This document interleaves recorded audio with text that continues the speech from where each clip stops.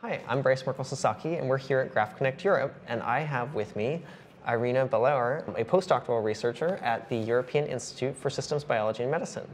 So Irina, can you talk to me about how you use Neo4j? What project are you using it on? So I'm using Neo4j as part of ITRIX project, which is an European project, a large collaboration between research, academia, and pharma companies. And the purpose is to develop knowledge management system for translation medicine. So it's basically to come closer to clinicians, to facilitate to develop tools that can be used easily by clinicians. This is let's say the scope, kind of like translation medicine. And yes, I'm working on Neo4j, using Neo4j to develop different components framework. We are basically using for a multi-scale approach in systems biology and medicine. So yes. Okay. Yes. Great. So why did you choose Neo4j? Well, Neo4j was the best solution we can found it at that time, and we are still very happy with. So it offers like an agile solution for what we needed. We need for data management, and data management is in biomedical data is characterized by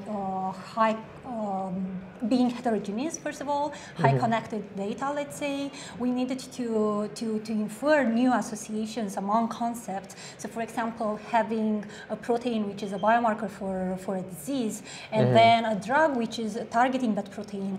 Can we infer a relationship between the drug and the disease? So that's why we kind of like use Neo4j. So it's basically when I'm referring to data management, I'm referring to data integration, and this is really nice done by Neo4j. Data exploration. So we use predefined algorithmic methods already provided by Neo4j framework, or we developed through different languages, programming languages. Data exploration, data visualization as well, and yes, I would say in best way. So data analysis, let's say. Yeah. Okay.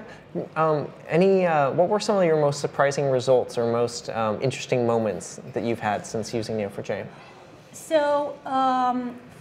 For one of the components that I even presented today slightly is genetic epigenetic interdependencies framework, and I was using that database for my PhD project, and I developed like a Bayesian network using that data, and I developed it like very heavily programming, let's say, while when I discovered Neo4j, it was the first thing kind of like to try to translate that database into a graph database using Neo4j, and after a couple of hours of work, let's say, I had basically the initial database with genetic and epigenetic interdependencies in Neo4j. I was very happy because it's easier to work further, to infer, as I said, associations. So I think would have helped me when I started if I knew about Neo4j kind of like 4 or 5 years ago. Yeah. Yeah. Okay. But there are other things also. So, for example, for human metabolic reconstruction, we have integrated data into Neo4j, and one of my colleague was very happy to play around, let's say, with some metabolites that he was interested in, and to see the subnetworks and the neighborhoods and shortest pathways among different metabolites of interest for him. And then he was asking if he can do more and so on. So yes, this is also nice. Then looking to some people, to some of our colleagues who basically are happy to use Cypher because it's declarative, let's say. So they see asthma, they're very interested. They write asthma. They see, I'm not sure what protein. They write the name. So it's in this way. So yes, it's nice. So, nice. And then if you took everything you know about Neo4j right now, and you could go back in time to the beginning, what would you do differently? It's not necessarily different. I would somehow, so what I need basically now, I need to connect output from Neo4j, like JSON or something like this, with other tools which are all well established by systems biology community, let's say in this way, because I'm working in systems biology, but I assume that there are also other domains.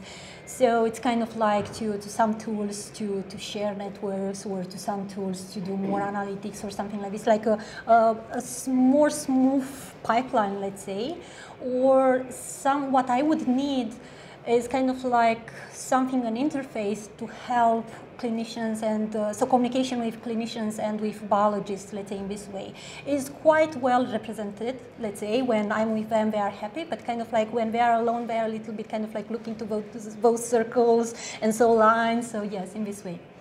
But other than that, yes, I admire the effort. So yeah. Okay. Yes. Good. Anything else you want to add or say? Any closing thoughts? Well, I'm looking to download Neo4j 3.0, so I'm kind of like since this morning enthusiastic. So yes, this is my my kind of like my wish to when I go home. So yes, to see how it behaves, what is new. I kind of like understood, but still kind of like it's different as a computer scientist when basically try ourselves. Yes. Okay, great. Well, thank you so much, and yeah. Thank you very much for inviting me here at Graph Connect. So yes, I had very nice time.